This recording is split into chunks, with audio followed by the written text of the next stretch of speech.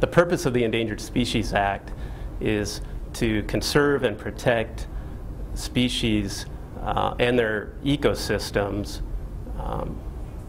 and the U.S. Fish and Wildlife Service is a primary agency responsible for managing endangered species, and they're required to develop plans that list clear details to recover that species, including what requirements that species would need so that it no longer needs protection, and basically the delisting process.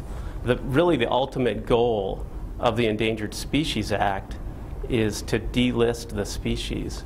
And basically delisting is the removal of that species from the federal list of endangered and threatened species. And basically delisting results through those successful recovery efforts and the effort that wildlife agencies put towards recovering a species from a low population. In order to delist the species,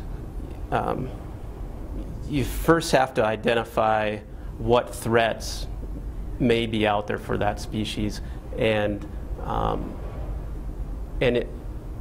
through the recovery process, eliminating that threat to the species.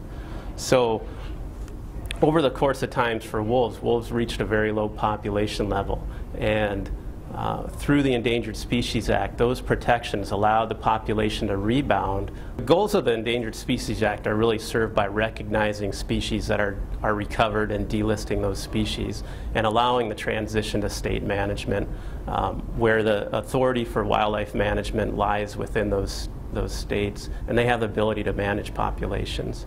The wolf population in the Midwest, in the Western Great Lakes region, has fully recovered, and this was recognized in March of 2007. And now the states are managing wolves, and they all have plans in place to effectively manage those wolves, and as I mentioned with Minnesota, specifically ensuring a future for wolves in Minnesota, and resolving conflicts that wolves have with people at times.